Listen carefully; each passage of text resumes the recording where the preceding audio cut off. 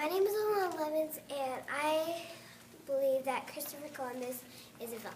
Many may argue that Christopher Columbus is a hero. However, I disagree. I believe Christopher Columbus is a villain because he's a murderous man. According to the Christopher Columbus passage, Christopher Columbus enslaved many Tanos natives.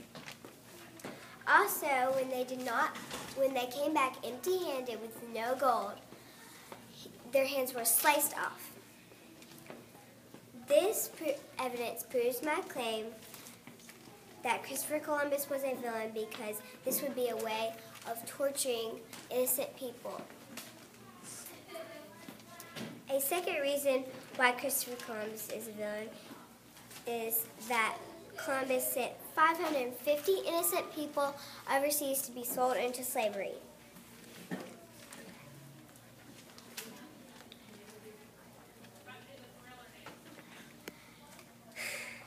According to the Christopher Columbus passage, the author states, on his second voyage, Christopher Columbus sent 550 natives to Spain to be sold into slavery.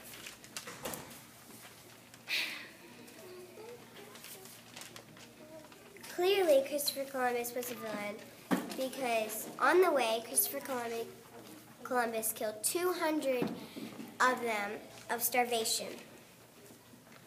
Also, he made them suffer in the vigorous heat while in slavery. This tells me that Christopher Columbus is a villain. It's because this is not a right thing to do that people have done no harm to.